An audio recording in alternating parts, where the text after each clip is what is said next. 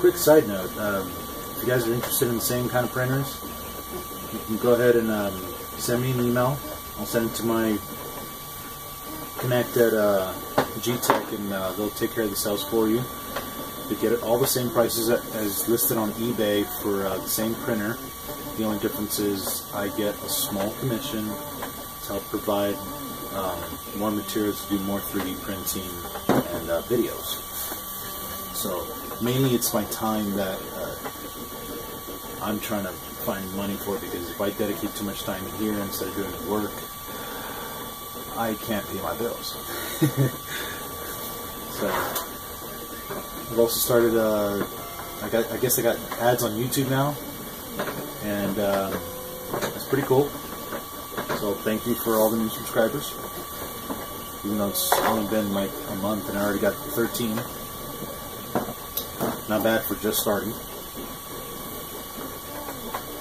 Thank you very much, and thank you to the person who's already sent me info on purchasing one of the Prusa Pro i3Bs. Excuse me, Prusa i3 Pro B.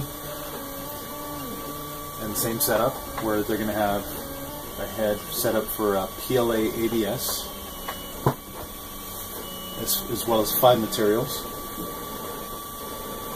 And you can have the option of picking out the dual print headboard, ramps, or the Sanguina Lulu board if you're just interested in swapping heads instead of, or having a backup if you don't want to do the dual print. The Sanguina Lulu board will not support a dual head printer.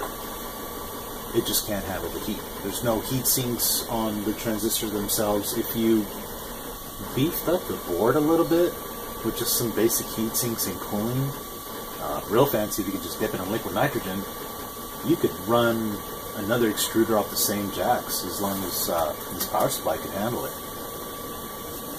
The main thing is, this is a 30 watt heater.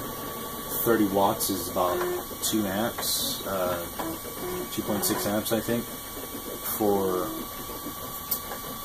power consumption. As well as you're going to be running about 1 amp to 2 amps for just this stepper motor, because this is a high torque stepper motor, and different filaments can